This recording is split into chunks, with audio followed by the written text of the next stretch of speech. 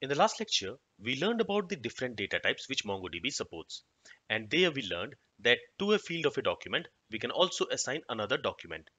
And that document is called as nested or embedded document. So in this lecture, let's learn what is a nested or embedded document and how we can work with it.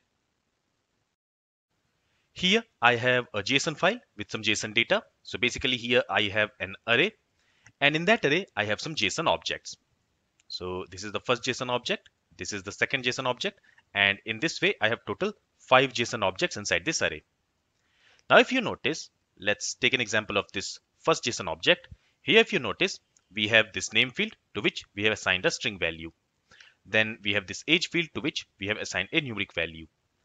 Then we also have this is married field to which we have assigned a boolean value. Then here we have a subscription field, and to this subscription field we are assigning a document. So this document is called as a nested or embedded document because this document is embedded inside this outer document. In the same way, the subscription field also has some fields. For example, it has this type field to which we have assigned a string value. Then it also has a renewal date field to which we are assigning another nested document, another embedded document. So basically, embedded documents are those documents which are assigned to a field inside a document. Now, there are two things which you need to remember about embedded documents. The first thing is that you can nest documents up to maximum of 100 levels.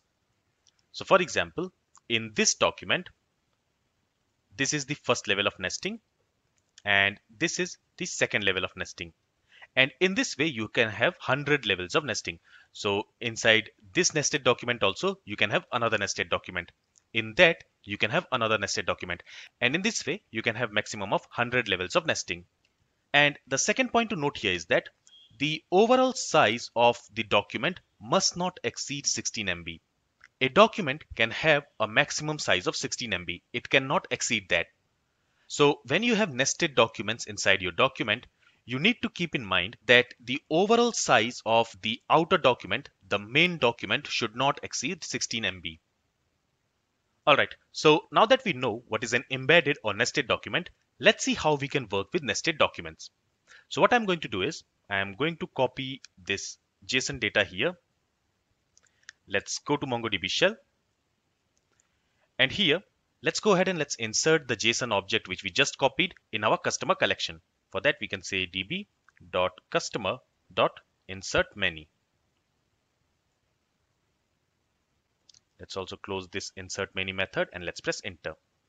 So you can see that the 5 documents have been inserted in the customer collection. Let me clear the console and let's go ahead and let's run the find command. So you can see in the customer collection, we have these 5 documents, and each document here has a subscription field which stores an embedded document. And in that embedded document, we have this type field which stores a string value. And we also have this renewal date field which again stores an embedded document. Now, if you notice, the type field of this subscription field, it has a value either yearly or monthly.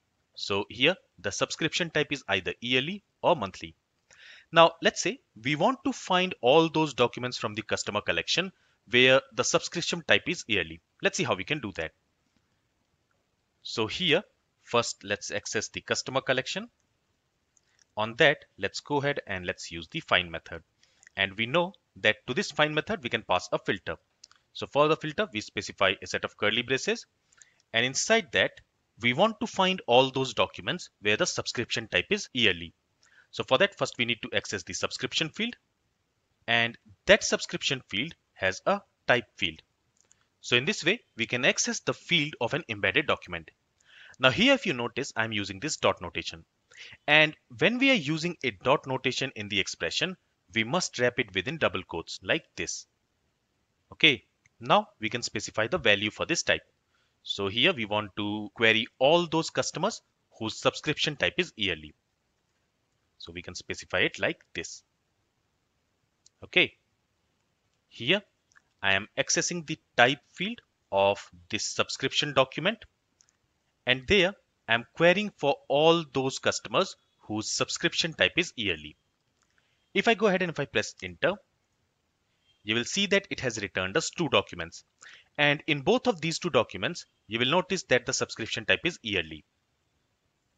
In the same way, if I want to find all the customers whose subscription type is monthly, I can write the same query. There, I only need to change the query value. So from yearly, I will query for all those customers whose subscription type is monthly.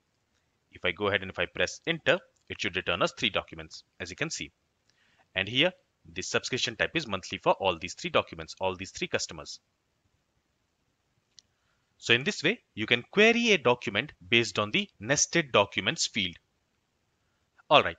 Now, let's say I want to change the subscription type of this customer where the name is Rashid from monthly to yearly. How we can do that? For that, we can use update one or update many method. Here, since we only want to update one document, I'm going to use update one method. So again, we can say db.customer.update1. And to this update one, first we need to pass a filter. For the filter, I will use the name property of the document, the name field of the document, and I want to update that document where the name is Rashid. Now I will use a second set of curly braces. And since we want to update a document, inside this curly braces, first we need to use the $set operator. To this, we again assign another set of curly braces. And inside that, we specify the field and the value which we want to update. Here, I want to update the type field of this customer. So in order to access this type field, first I need to access this subscription field. So again, I need to say subscription. And again, here we are going to use dot notation. So here I will say subscription dot type. And I want to set this subscription type to yearly. Currently it is monthly. And as I mentioned earlier, when we use dot notation in the expression, we must wrap that expression within double quotes. So here I'm going to wrap this expression within double quote.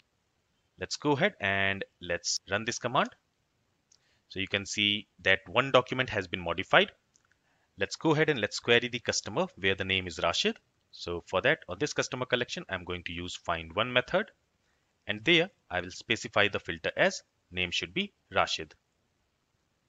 If I go ahead and if I press enter, you will notice that now the subscription type of this customer has changed to yearly.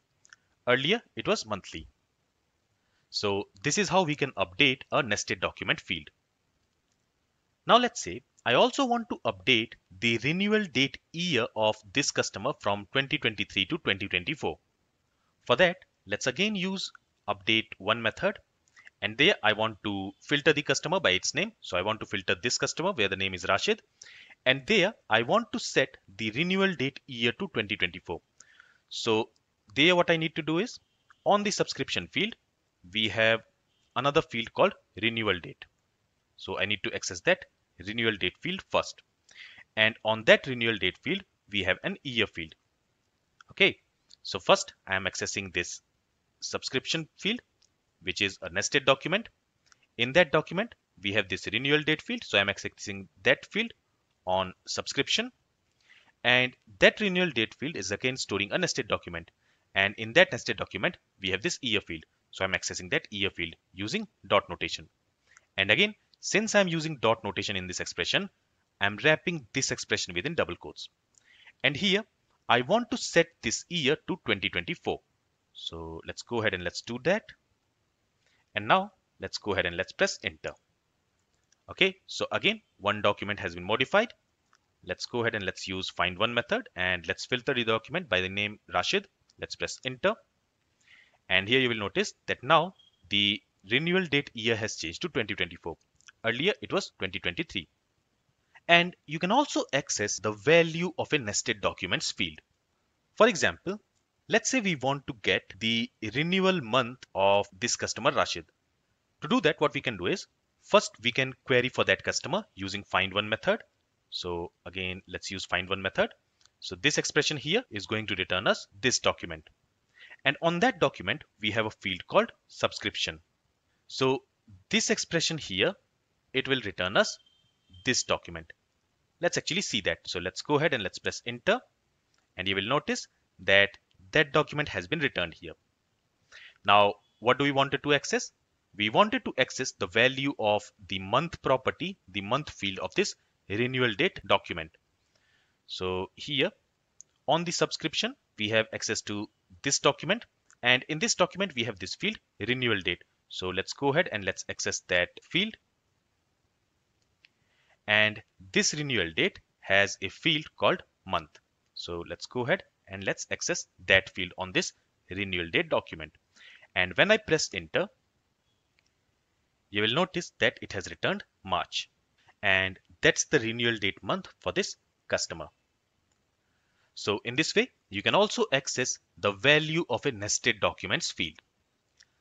Now, we will learn about working with embedded documents in great detail in the future lecture of this course. Here, I simply wanted to give you a basic knowledge of what embedded document is and how we can work with embedded document. This is all from this lecture. If you have any questions, then feel free to ask it. Thank you for listening and have a great day.